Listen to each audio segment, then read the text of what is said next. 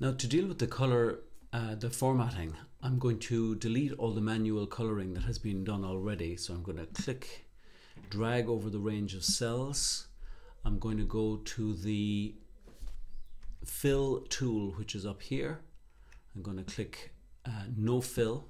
So all of the cells have been cleared of their colors. And while they're still selected, I'm going to get Excel to do the color formatting for us. So I'm simply going to go to the Conditional Formatting tool, click, come down to Color Scales, go over to the first one, click, and Excel will automatically select a color palette for us. It will make all the reds for one, all the fives will be green, and so on. We could select our own colors, but it would involve more work, so it's not really necessary.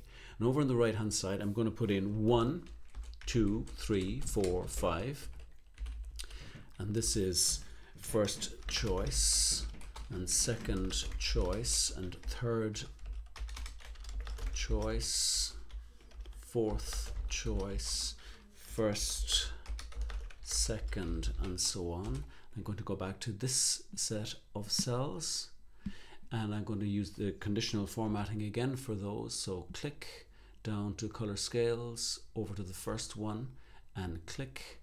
And so we know what those colors mean now.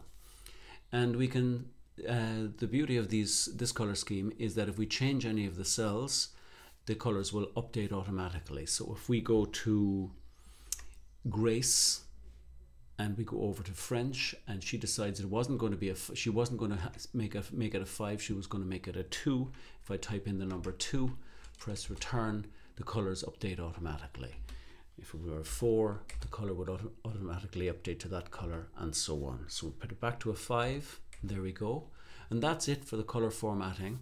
The key is to have no manual formatting at all and use the conditional formatting tool after you have selected the range of cells that you want to apply those colors to.